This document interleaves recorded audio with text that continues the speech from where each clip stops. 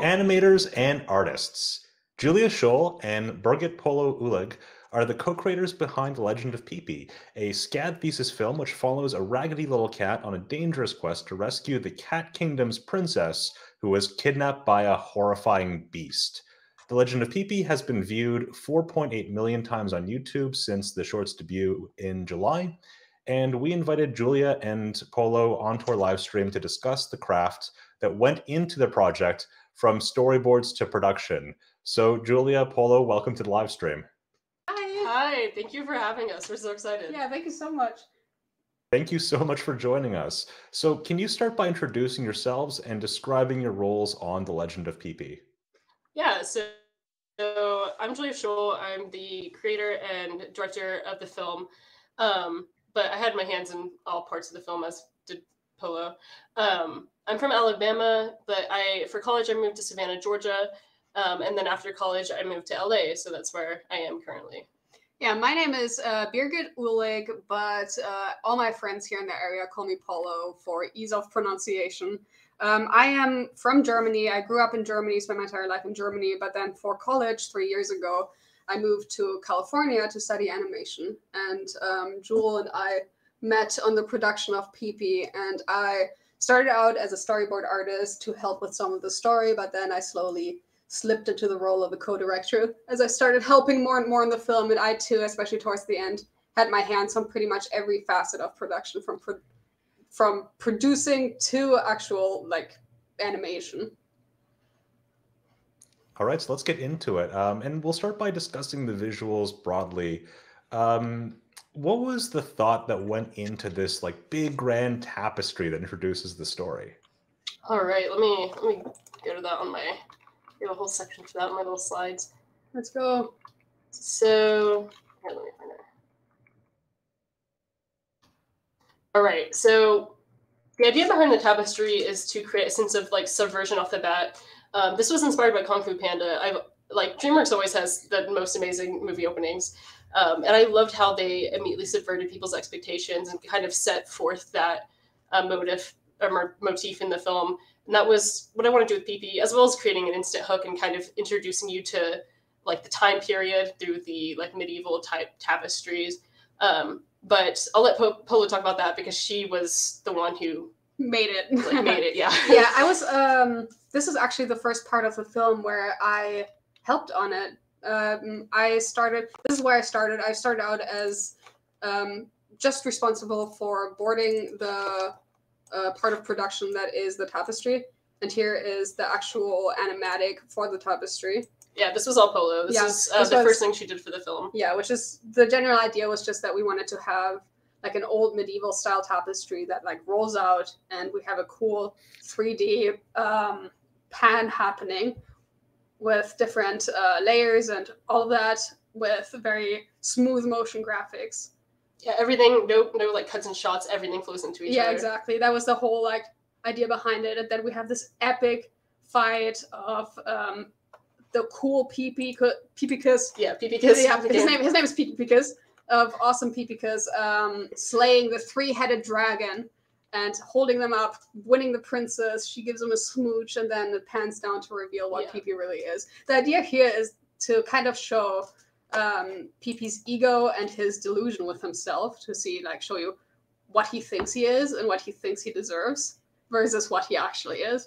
And these were actually done by one of our friends who helped on the film, named Jess McGuinness.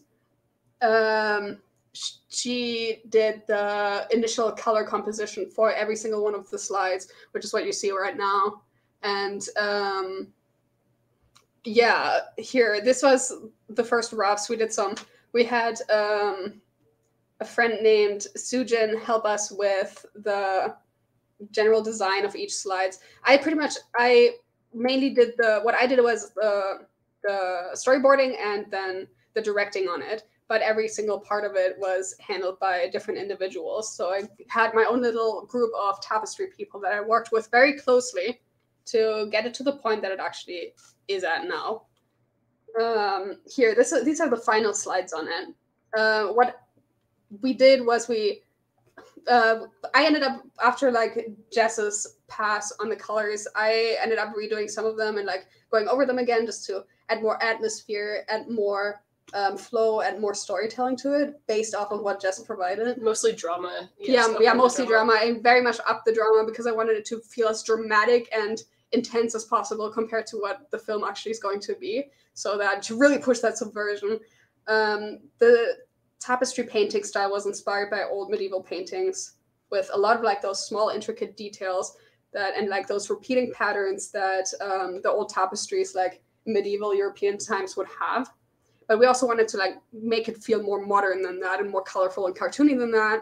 So this is what we ended up coming up with, and that was actually a full team process because I had a vague idea of what I wanted it to look like.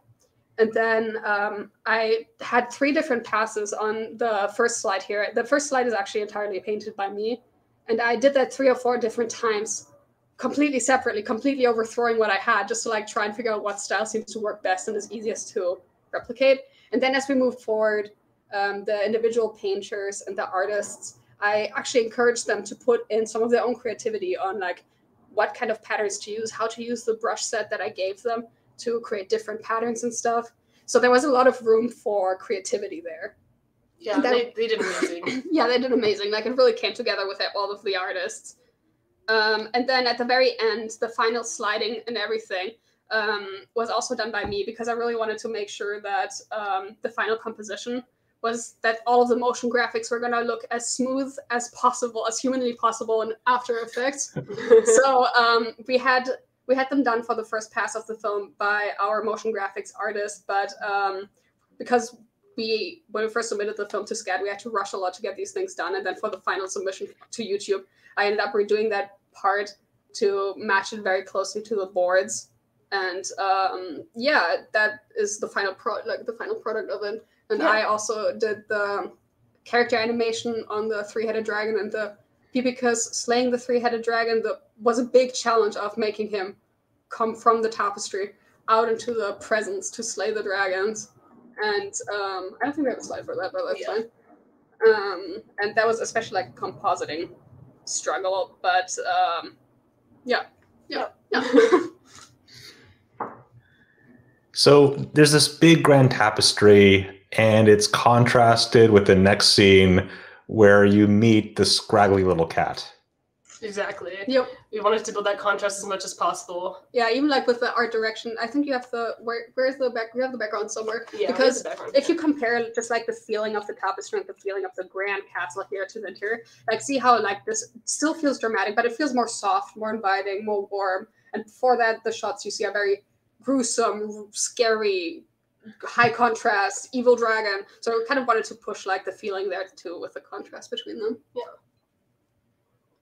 So I want to talk about Pipi's character design, because in a lot of media where you see cats are these sort of graceful, dignified beings, and Pipi is a very different type of cat.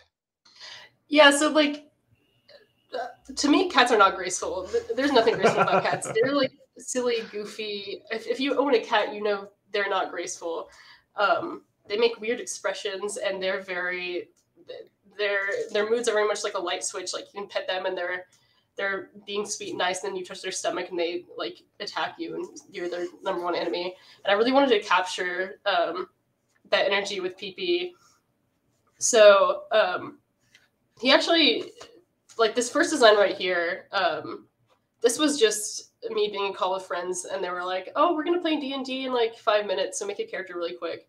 And this just popped out, which is his origin story. Little did I know that would change the trajectory of my life forever. But as we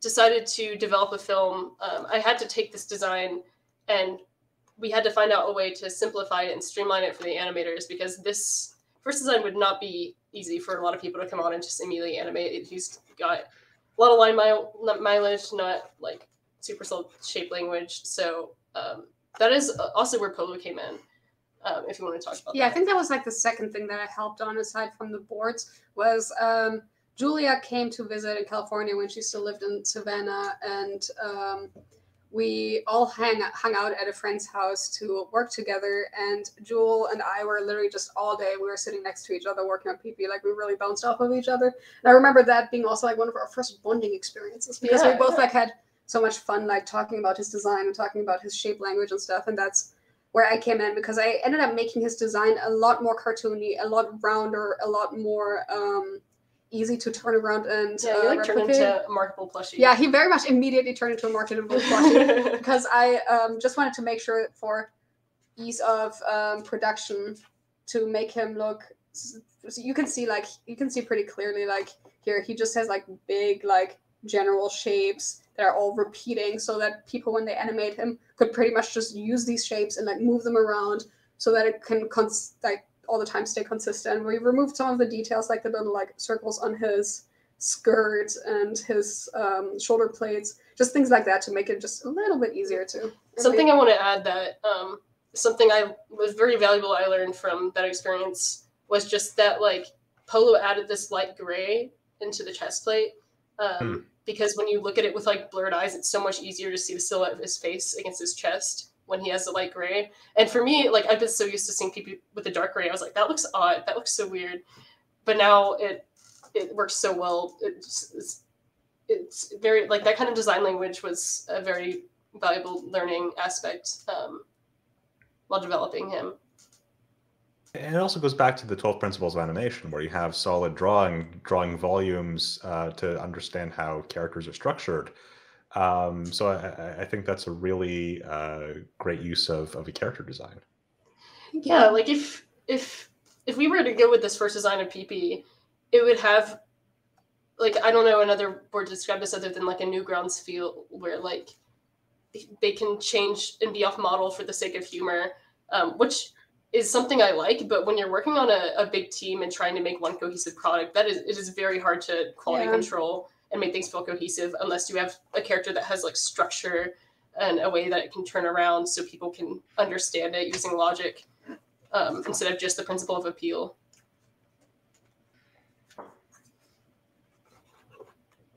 Is there anything else that we want to talk about Pipi's character design right now? Let's see. I think mainly just that I remember when I was talking to Jewel, Pipi started out as like a lanky, long, scrungly thing. And I remember when I talked to her and she explained the story to me, I was the one saying, we should make him very, very round and very small and very cute, just so that people are actually really shocked when he ends up being very mean. Yeah. So that's kind of where his direction went. Like you see in the 3 passes here, how he went cuter and cuter and smaller and smaller. That was the idea behind it. Yeah, just to even further push that subversion. Yeah. And there's some challenging aspects to it, this character design, where you have like asymmetry, where you have the bandaged leg and the armored leg and the notch in one ear.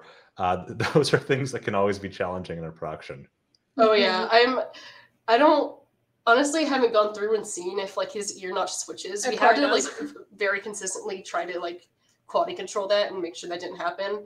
I'm sure somewhere he's I mean, alone like in the first, like I don't know if it's like here somewhere, but we have like the sheet with his poses, his pose sheet. Hold on, I have that. Yeah, we have the sheet where I drew out his poses and different expressions, because Jewel asked me to make, after I did the newest like turnaround, asked me to show some of his expressions. And in that sheet alone, I switch it up all the time, because while I'm drawing, I flip my drawings back and forth. And then in order to compose them all into one sheet like this, I ended up switching them around and flipping them around. So it's super inconsistent which side his ear notch is on and which one it isn't. Like, yeah, like the one where he's face planting, the ear notch is on the wrong side. The knee is on the wrong side. Actually, I tried to get it here. Yeah, there's like some inconsistencies, even in like this official sheet. So yeah, the asymmetry is important in character design, but it's also difficult in a production. Especially if you rely on flipping your canvas 30 times while sketching. Yeah. Another question I had was with the pupils. So Pipi is a character who has these really big, black, round pupils. What was your intention with the sort of expression that he's giving? I wanted to give him a sort of bleakness. I think this cat internet cat hadn't been around when I first started it, but it's a perfect example of it. If anybody knows Jinx the cat, just that like kind of void and that feel of emptiness I felt would help add to Pipi. It would help make it believable that he doesn't understand what's truly going on around him.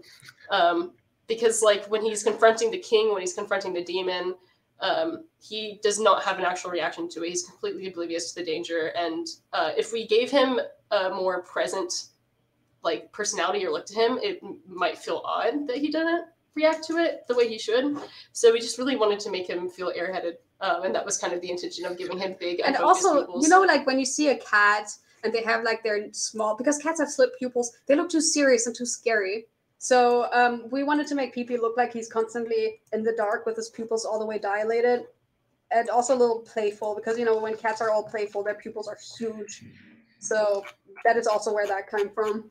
Yeah, I'm trying to find, like, I don't know if I would find it, but at some point in production, we were doing cleanup and somebody accidentally like filled his eye color wrong and he looked so demonic. Where is it?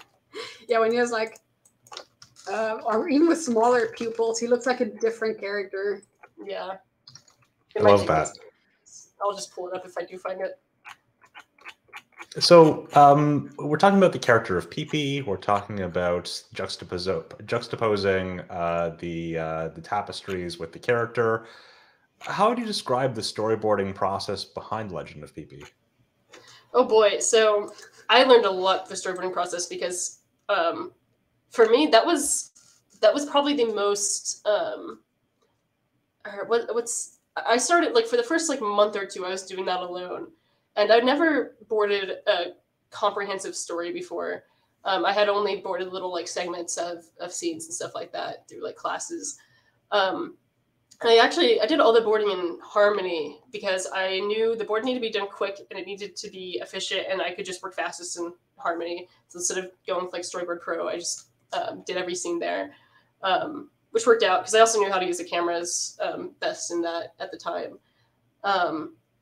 And if I could tell anybody making a film anything, or if I could go back and tell myself anything, it'd be to do the whole first rough of your pass with like stick figures. Like, don't try to make it impressive. Don't try to make good drawings. Yeah. Just try to get the staging and the ideas there, because the Pipi board graveyard is massive. Like, there's so many like fully realized drawings and segments that I just had to trash because the story didn't work, and that's the most important part to keep in mind when you're boarding, not the drawings. You don't have to have good drawings for a storyboard, which I wish I could go back in time and tell myself. But that was a huge learning curve for me. We actually had we had a deadline for the boards, and after getting everything, all the boards together, watching the whole film, I realized that all of Act 2, like the pacing just was not working. It just kind of felt, instead of the whole film feeling cohesive, it kind of felt segmented because of the pacing of Act 2. So a week before the deadline, I completely scrapped it, and me and Polo and my friend Yusuf, like just for a week, worked all night just redoing the entire thing. Because what had happened is we found a really good temp song for it. It was like a SpongeBob song for the storyboard. And we were like, the BPMs of this, like the energy is exactly what we need for the pacing. So we scrapped everything and we boarded it out to the song, like the temp song. And then our composer, or later when our composer came in, Brian Tiok, I think is how you say his last name. I should double check that. But he's amazing, by the way. He just blew everything out of the water. But we were like, okay, you need to match the exact BPM of this SpongeBob song. And he did, and everything worked out. But that's how we ended up getting the pacing to work, is that we found a song with the pacing and we boarded to the beats of that song. Yeah, I remember we had 3 passes on that Act 2, and then our friend Yusuf did the first rough pass of it to who he designed the first the general idea of what's supposed to happen action-wise, and then I went over it and cleaned up all of the boards and redid them to match the music and to give Pipi all of the acting that you see in Act 2, where he reacts to the princesses and all that, and reacts to everything. I wanted to make him super expressive there and follow the beat. And yeah, that was like I think that was still like in the beginning when I first came in and started Mhm. helping, and I was I gave Pipi like a bunch of little actions and all that. Yeah, Polo added a lot of personality to Pipi. When I first started out, my kind of idea for him was just to kind of be a very like static character, not super responsive, just very blank. But she made him like angry and passive aggressive and just kind of like Yeah, a like little I punk. said, I wanted to push the contrast between him being like looking like the cute marketable plushie to being like a little like just mean. Little gremlin. Yeah, like a little like mean gremlin. Like Which is how cats kind of are. exactly. They're Yeah, selfish. And I think I love that character trope. I think like characters that are just like needlessly mean, even though they have no right to be, or like needlessly like egocentric, even though they have no ground to stand on it. That makes me laugh so much. It's one of my favorite tropes, which is why I started making that bleed into Pipi. Yeah. So I saw a really good question in the chat. Zoe Marson is asking, was there anything cut from the board's original script that you wish you had more time, or if you had more time, you would have kept? That's a good question. Also, hi Zoe. Zoe's one of our background artists. She was like the creative, like she was like one of our background leads. yeah. That's a good question though. I did have some. Originally, I wanted to work more of the Pipi kiss stuff in throughout the film, like kind of as Pipi imagining how he would approach situations versus how he actually does. We had to cut that, and I think it ended up working that we cut that. I don't think that was super necessary. I think everything we cut was necessary, and there's not really anything that we didn't keep in that I felt like, oh man, it would have plussed the film so much if we kept this in. I think story in the process of creating a storyboard is a lot of like rejecting the not like super necessary ideas and kind of taking off the rose tinted glasses and being like, okay, this is what will be possible down the line. Because when you're boarding, you can think of the most ambitious stuff, but later on, when you think about the like animation pipeline, the deadlines, you have to approach it a bit more realistic and cut some corners. So there's nothing I regret taking out, but there are some things like that sure might have like plussed some of the visuals. But for the time frame we had, I'm good with everything we kept. Yeah, I'm so happy with everything that it like with how everything came out in the end, because the film is almost 10 minutes long. I don't think like we didn't really like skimp out on anything, especially just because it is so long. We really like just kept everything that we wanted in. We left it in. Speaking of which, for the people here who are looking to make a film, I wanted to say one of the general rules with making a film and making it achievable realistically is to have as little settings as possible. So don't do what we did. Don't do 12 settings. These are all different settings. We had to think about like these all have to have different colored scripts, which big thanks again to Jessica McGinnis for helping us with those color scripts. She's the one who did this huge panning background painting. But we had so many ambitious settings. It is, yeah. And the background team absolutely killed it. Like, I still can't believe how good these backgrounds came out. So much talent. But all of these different settings we had to like do different color scripts. We had to make sure they were distinctive and readable. That was a huge part of it, is to make sure when the characters are in the scene, you can see the characters. And since that's the most important part, the characters have to be the most visible. Like all of these panning shots were ridiculously ambitious. Like, especially like if you zoom into this one, it's like a Where's Waldo. Like you can see all the buildings, and that was Charles Cuvillier, who was one of our layout artists who did the lines for this, and just like plussed it by 1 million compared to my idea for it. But yeah, just don't put 12 different settings in your film like we did. That took a lot of time and a lot of hours from a lot of people. I don't regret it. I'm super proud of all the backgrounds everybody did, but yeah, heed my warnings with that. It'll take a lot of time. So a little bit earlier on, you mentioned that there were different acts in your film. Do you want to talk a little bit about what the different acts in the film were and how you developed them? Yeah, so we had the first act was us introducing the conflict and the world.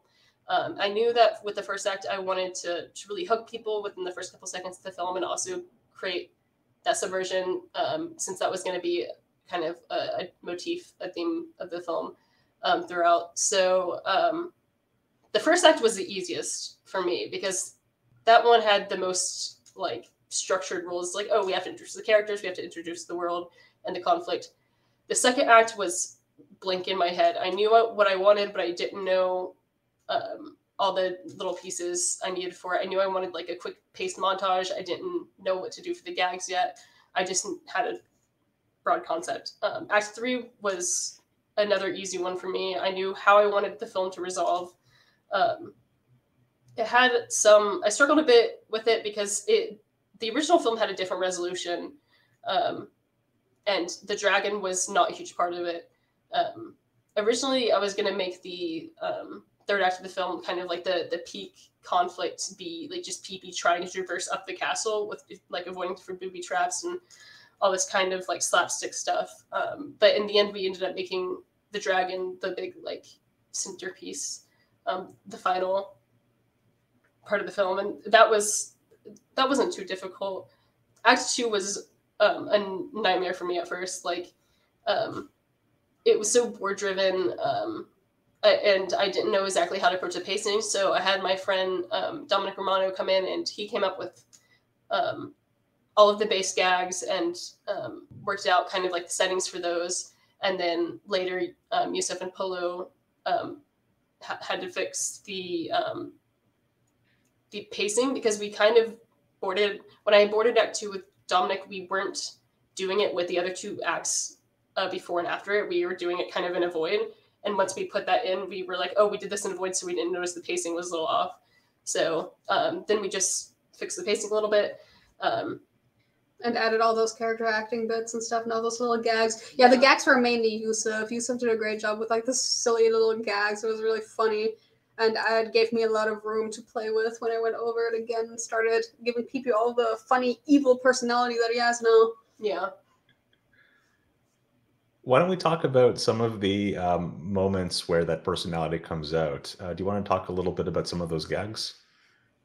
Yeah, so the first one is the slap. Yeah, first one's a slap, and that one's funny because originally I just had like my idea was just to have Pipi like step over her, and then a professor who saw it, John Weber, was like, you need to like punch up this to like really make it read that Pipi is disregarding her. So I like boarded a slap, but when me and Yusuf were editing the timing, we accidentally like cut the clip way too close together, and it made the slap turn from like 5 frames to 1 frame. So it was just like immediate, and that made us laugh so hard. So that's actually where like that really quick slap came from. Like it was just a boarding accident. But we thought that was so funny.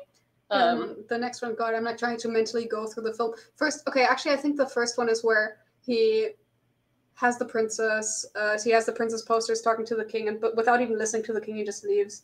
Yeah, and that actually was, so throughout the film, Pipi is holding up a poster to compare the crowns because he's not aware enough he doesn't have like very good facial recognition, so he just uses the crown on the poster to compare the princesses. And in that first scene, when he's talking to the king, he's actually just comparing the crowns, and he realizes that's not the princess, so he leaves. He's not even like listening at all to what the king is saying. But after that, a lot of those little moments came in when Polo was boarding the montage. Because I was kind of, I can find that really quick. I put my little like soft spot for main characters in that with him. Like every time like he didn't find the right princess, he would see that she's in trouble, but not even recognize that there's like someone in danger. Like absolutely no empathy. He just leaves. And so like in that one, our friend Abby, who animated the shot with the giant snake, Abby actually added in a little sigh and groan. He like rolls his eyes and turns around. And then what else? Oh, and the mole princess and the whole, he just looks at it, he sees that the princess isn't the right one, and then he lets the princess burn up into a crisp. Yeah, here, I've got the lock animatic that I can show the... Oh yeah, the Act 2 and... Yeah, here. Yeah, so these are the parts that Polo boarded and added some little snarky personality into.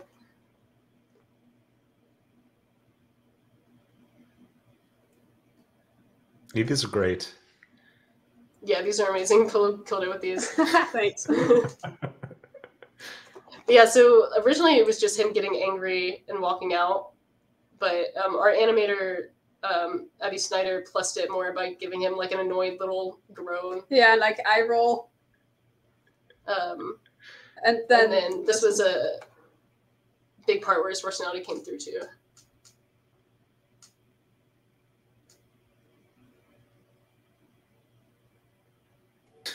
Where he commands the demon.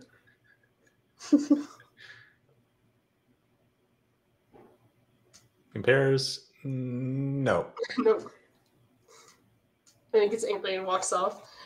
Which is because, like, when I was talking to Poe about the scene, I thought he would just kind of like blankly walk away, but she added this angry. Little yeah, I also added the bit where he points at the demon to do what he did, because I remember like bordering these and just being like, this would be so funny if he did this, and I did that with every single like moment I could.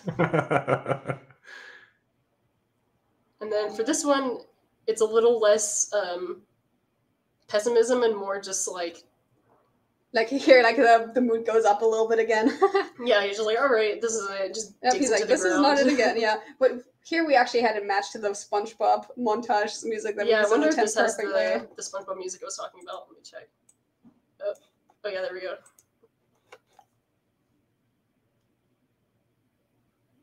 Hopefully I'm not sure if that comes through. Oh, my bad. Yeah, it probably just doesn't come through. Oh well. Well, you can imagine it. Yeah. SpongeBob music. All right. You know, even that first gag of Pipi walking off as the king's talking to him, it kind of reminds me like when a friend of mine's playing a video game and there's like a character giving exposition. He's like, no, I'm bored. I'm going to walk away. Yeah, exactly. That's exactly, yeah. Yeah, and for that, we had to, that was another thing actually. Let me see if I can pull it up. We had to keep this King segments really brief because he is a very complicated character to animate and clean. Like his cleanup sheet was insane. So I wanted to find ways to like cut his scene short, and that it just honestly worked out perfectly that way. But here, let me check our files, see if I can find that guy.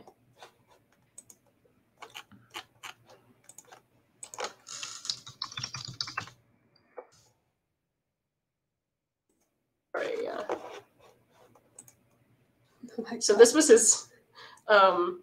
his insanity. Yeah.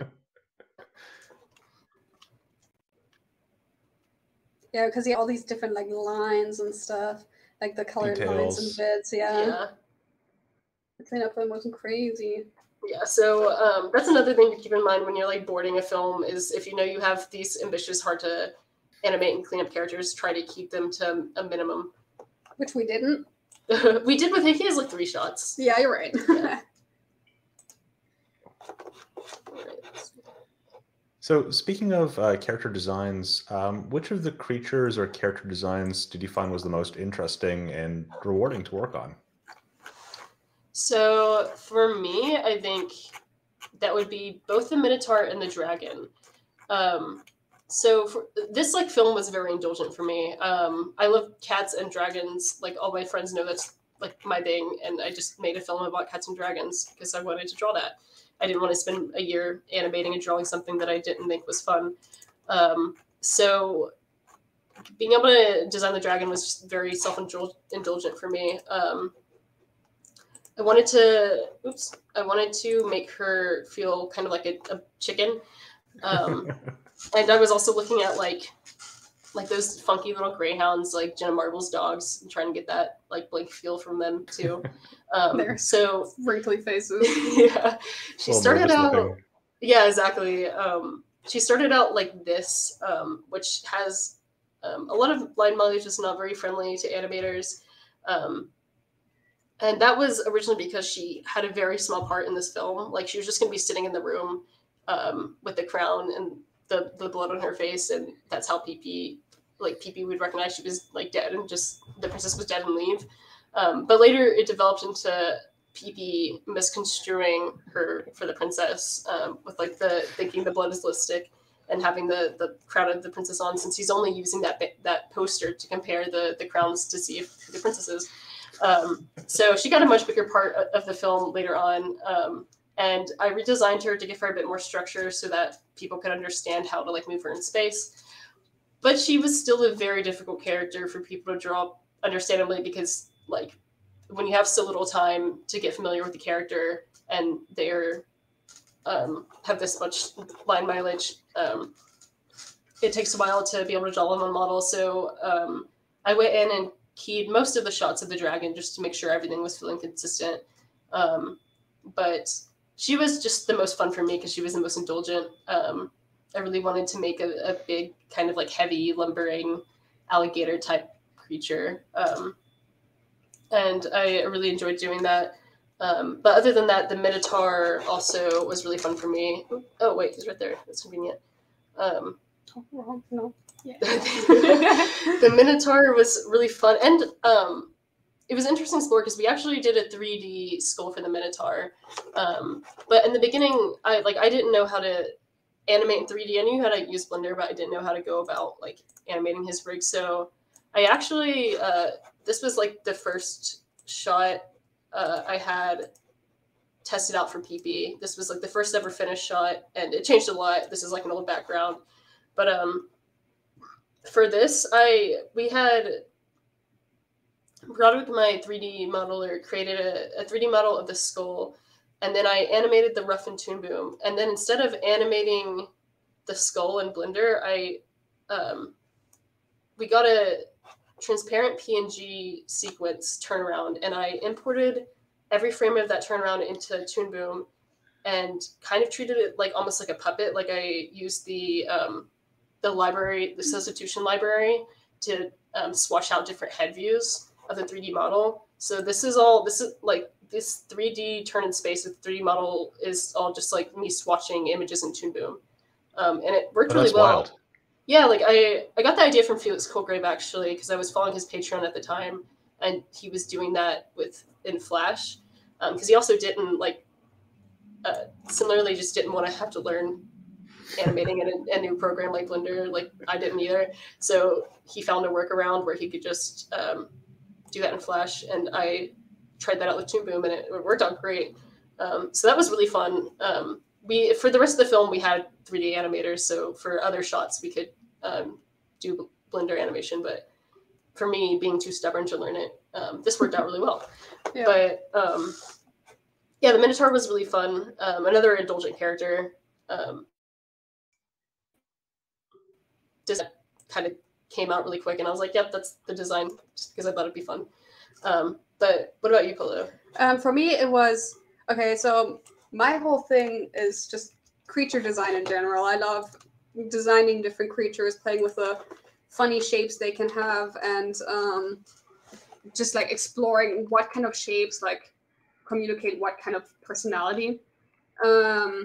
So first, before I'm talking about Pipi, because I'm actually going to talk about the characters that I did for the montage. I don't think they're in here. They're not in here. This is so. Yeah, we can pull. So imaginations. Yeah, we just assume everyone has seen the film and knows it as well as we do. So I designed all the little, very offhandedly. I had to design them very quickly because we just didn't have a character designer on them, and I boarded it out. So I figured, okay, I might as well just do it because I know the intention of the scene best. Sorry, I'm watching Joel trying to find the file. And I think I had the most fun designing. Here we go. Here it is. So the demon character was actually initially designed by Dominic, who we were talking about earlier. That was Yusuf. Oh, that was Yusuf? I thought, okay, never mind, it was Yusuf. Yusuf designed the demon guy, and then when I redrew it, I went over it and tried to like push his scariness. I just gave him like these huge, plentiful, sharp teeth, giant, scary eyes. Jewel and I were like going back and forth on how to color him, and we settled on making him all black and just giving him glowing red lines to make him look like as comedically scary as possible. Like I really had a lot of fun like making his expression insane and like scary. And then the moment Pipi like points, he looks all like neutral and like friendly.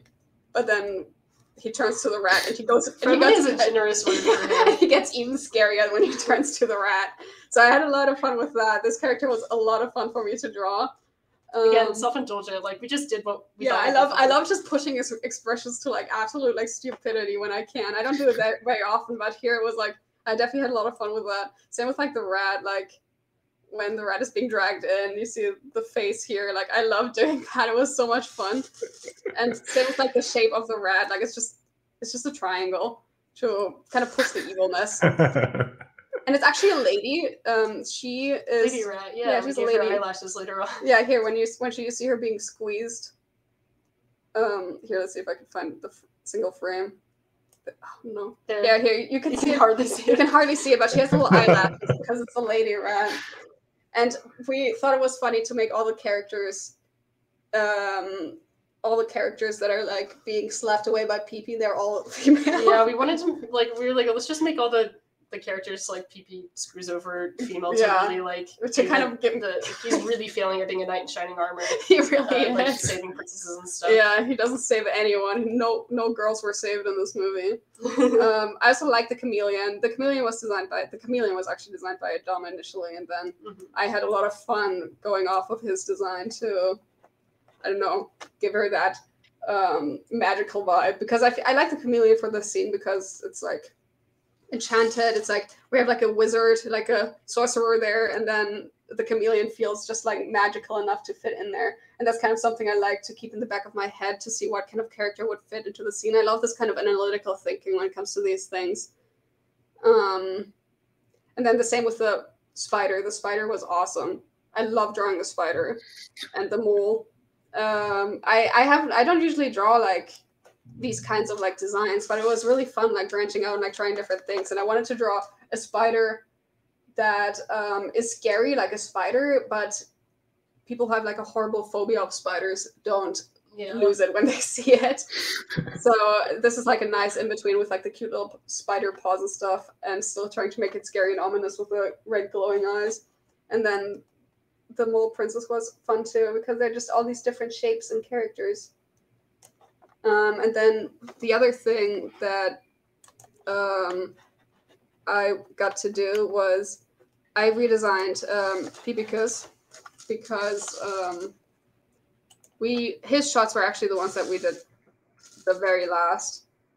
This was his original design, which was awesome. I love this design. This was the design I also used in the boards, but when we had to get the film done and it was my turn to do the character animation. We had like 3 days left. We had 3 days. I had his 3 shots started. Yeah, I had 3 days to finish his shots, and it was the whole like sequence of Pipicus jumping off the tapestry, doing a little somersault, and then slaying the 3-headed dragon. That was a lot to animate in 3 days, and I went to Jewel and I was like, I can't draw it. This has so much line mileage. I cannot track all of that. I am so sorry.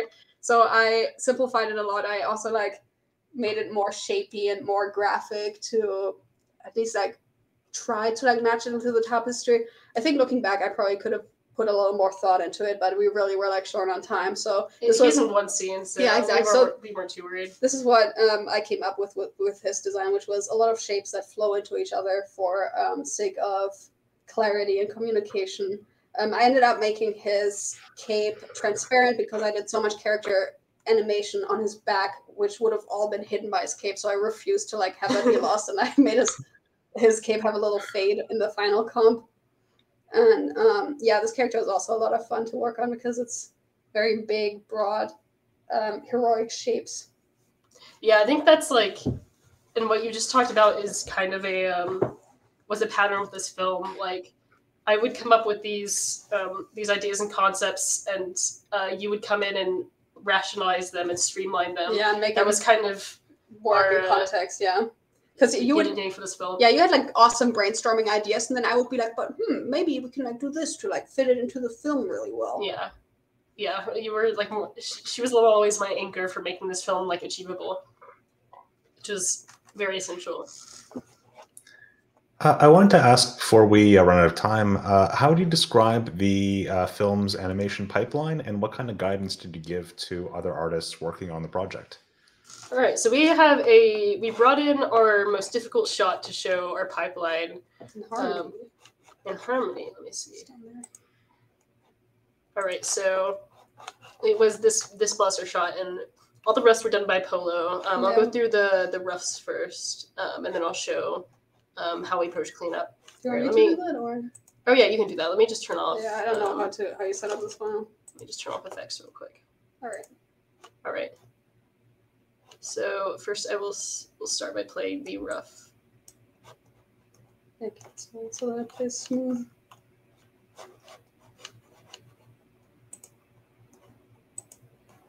All right. Oh, That's not the beginning shot, but this was difficult because there's so many zoom-ins and so many characters. The most zoomed in shot has to be the 1920 by 1080 resolution. So when it's zoomed out to show the whole thing, the canvas is massive. Yeah, it's like 12,000 pixels or more, and it's huge. So we actually had, I think we had 6 different people on the scene at the end for Polo for cleanup, and then I think it was 4 people. Polo for rough animation. I think it was 4 different people for cleanup, and then 1 person rough animating, effects animating. And I'll go into the different steps of that, or you can go into the different steps of that, and I'll just move navigate the Toon Boom. Yeah, this Toon Boom file was like when I was animating this. This was actually my first time doing rough animation in Toon Boom. So I figured it out really relatively quickly because the controls on Toon Boom are very intuitive for me because I came from a Flash background, and I was actually thankful for how animator friendly Toon Boom is. The tool of being able to select singular lines and stuff saved me because I had to animate this 30+ second shot with 4 characters. No, is it 4? Yes, 4 characters. Yeah, no. Yes, it's 4. Yeah, with 4 characters in under 3 weeks, and that alongside full-time school. So yeah, the tools in Toon Boom really made it achievable. I don't think I would have not been able to do that quickly in any of my other animation software. And I just started out by doing the rough, the keyframes. At first I did a super rough pass for everything, which kind of already was the animatic that I did because the animatic was already keyframed pretty much. And then I just went in and drew the keyframes, which you can see this one, for example, it has a little K next to it and it has some black outlines. So tidy it up, and then I just went from there. I did it character by character. I think the first one that I animated was Pipi. I did all the roughs for Pipi, then I did the rat, then I did the princess, and then I did the demon. And that reflects our whole process. So we would always have our animators start out with keys and send the keys in before they can move on with in-betweens. That way we could catch any model errors or any staging errors or anything like that before there's a bunch of more drawings added. Mm-hmm. And that worked out really well for us. And then they would send in their first passive in-betweens. They usually breakdowns too. Breakdowns, yeah. We do keys and breakdowns if it was really needed. Mm-hmm. Because the breakdowns would help inform how the animator was planning on getting from one pose A to pose B. And if we found something wasn't working, we could quickly give a note for that. But yeah, here I think for the style, I think here we can also talk some about the style because Pipi's animation in the film goes from very fluid, all on twos to very choppy and comedic and fast paced. You can see that with the demon here. I drew the demon only 3 or 4 times fully, and then I kind of just moved stuff around and made him super snappy. Him screaming, that's just 2 frames. That's just him moving up and down. And then him slapping the princess. I think I only drew the hand pose up and in between, and then the slapping pose where he smashes the rat. And then from there I just morphed stuff around a bunch to save on time and also kind of push the comedy. You see how quickly he comes out. That's just 2 drawings. Yeah. So another thing with this, this was one of our most complex shots, mainly because of cleanup. There's so many characters, and we had so little time, so we had to get 4 people on at a time. And when you're working with a character that is this big and a character that is it had a lot of staging, like that is problems this we had big, to fix. Yeah. Then sometimes when multiple animators are working on multiple like different computers and different harmony files, the line width will vary, and they won't, when you put them together, they won't cohesive. So something that we found was super essential and super helpful is that if you line somebody with the pencil tool, you can just go in later and manually edit the line width of the character. So if the lines were too thick from somebody's file, we could just go in and select all of them and make them thinner, which was so incredibly helpful. Because the brush that I designed for this film kind of had a lot of variation between people's tablets. We weren't sure why, but it was just their pressure sensitivities for whatever tablet they had.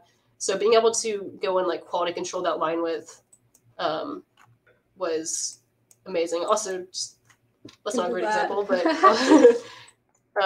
just being able to like so easily control the lines. That was very important for us. It's one of the benefits of using the pencil tool for doing outlines and characters instead of the brush tool, is it gives you a little bit more flexibility to adjust things afterwards. I agree. I would say for people making a film in Toon Boom, do your line work with the pencil tool. The brush tool is pencil, I use the brush tool a lot for rough animation because I find it has more of that bitmap like feel I'm used to when drawing on paper. But as another reason to use the pencil tool is that it has less like information for the program to have to process. It makes your files lighter. So it's just very convenient when you're working with these massive files. Like the fact that this can even play is kind of a miracle. Yeah, I'm surprised. This has a lot of information. Like just look at all this effects stuff. It's a lot of. Speaking of effects, let me turn that on too. This effects were done by the demon was cleaned up by Ollie Smallwood. He also did the chameleon, which is a fantastic job. Pipi is cleaned up by Janessa Elde, and for some reason I can't get Pipi to turn on right now. I'll try again in a sec. He's working this morning, but I don't know what happened there. I can get a sword though. But then for effects was Marlo White, and they absolutely killed it with the shot. Let's see. There was a lot of effects in this shot. All the candles. They lighting. I mean, like they also comped like their own like lighting in this shot too for the effects. Yeah, because of the camera movements and stuff as well that could not have been done in After Effects. Yeah, right now we have that through a render preview node. To keep the file size down, usually we just click on the render preview to actually see what that looks like. And there you can see the little glow that she added as well. But there were a ton of here. I'll just play it with when you can see the effects. Yeah, from the zap to the smokes and the candlelight. It's a very ambitious scene. It is.